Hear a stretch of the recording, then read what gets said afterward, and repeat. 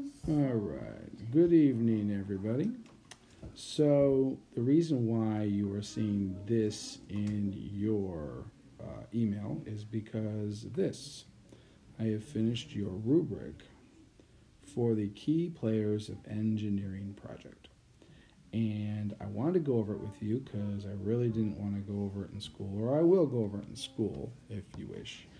A more one-on-one with this, but I wanted to go over this for some of you who are already completed and looking to start putting your presentation together. The idea of this rubric is really to have you focus on areas 5, 6, and 7 of your rubric, okay? Because really what the whole point of this project is that I wanted you to set up a timeline in which you have your timeline here, okay?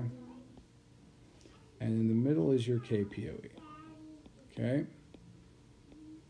So at the beginning of your project, you're going to talk about the before, right?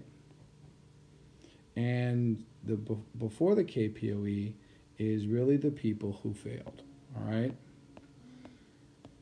They tried and failed.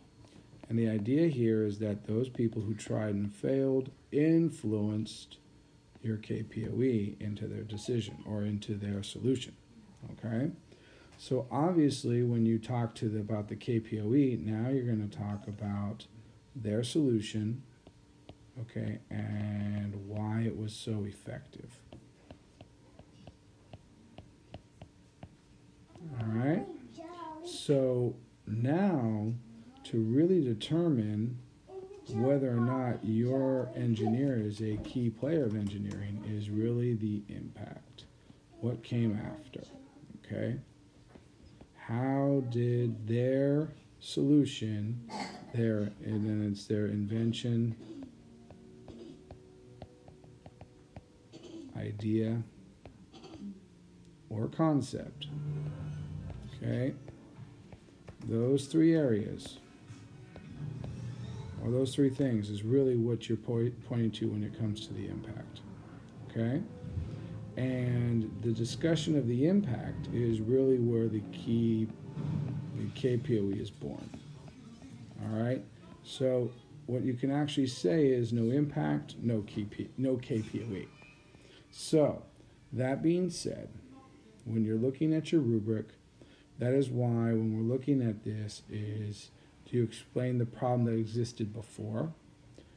Do you fully explain the invention, idea, or concept that your key player of engineering had? Okay, especially if it's taking from what happened in the past, which is very helpful. I'm adding in that I do want you to have put in the math and the science behind it, okay? Because that's very important, because that will set you apart from the people who actually just kind of looked it up and didn't really fully understand everything that they could have over the 4 weeks of this project.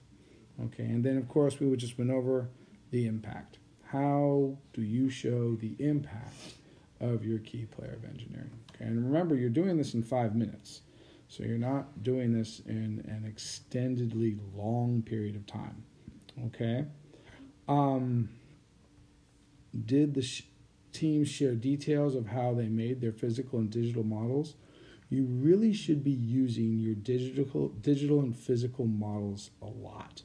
You don't want to be, if I'm going to go back to the board here, you don't want to be standing there, with your model right here, and you're not even touching your model, right? If you got your model here of whatever you made, whatever it is, it's some kind of doohickey that you made here. Okay, and you're not actually engaging the model at all, you're just standing there.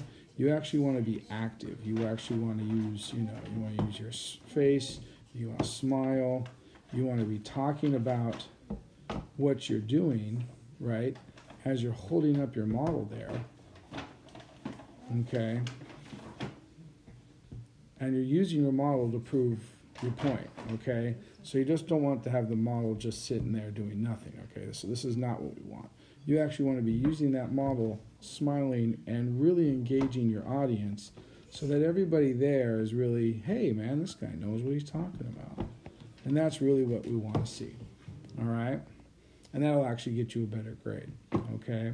So when you are using the process and you're holding the model, talking about the model and the physical and digital models that you made, both your SolidWorks model and the actual different levels of the model that you made, the first draft, the 1/4 draft, the paper draft, the final drafts, that helps you tell the story of what your key player of engineering went through, because in making it or recreating your key player of engineering's product, you kind of went through the same process that they did. And so now using that model or the models and always having them in your hand is a good thing, okay?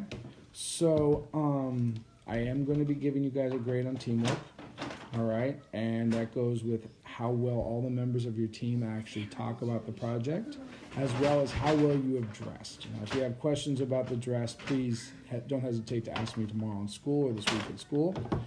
Overall, effectively, I'm going to give it to the judges. How effective were you and your team in explaining that your engineer, your chosen engineer, was a key player of engineering, okay? So also, please understand that this presentation is due, we're doing this on Thursday, okay? Conference room B.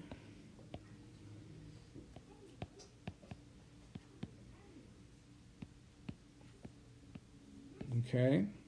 And yes, parents are welcome. So if you guys want to come and bring video and take care of that, I will be putting this on Facebook Live, so don't worry about that. Facebook Live, it will be on, okay? All right. Thank you, Emma. I appreciate that. All right. So Thursday. All right. So we still have some days to get ready. So sorry I'm getting this a little bit later than I wanted to, but you know, things got crazy with the field trip. Oh yeah. And so tomorrow, Monday, I am going to be giving you guys your preliminary grades on what you've accomplished. This is not your final grade. This is your preliminary grade. So that means how much have you got signed off all the way through Friday. So Monday, I am going to be updating grades, okay? So make sure you have those things done. If you are not, or you are afraid of what your grade is, please come in before school at 7:30 a.m., okay? And I am there until 5 p.m., all right? So do not sleep on these, okay? All right, let's see how well this goes over. Thank you guys very much for your time, and I will see you tomorrow.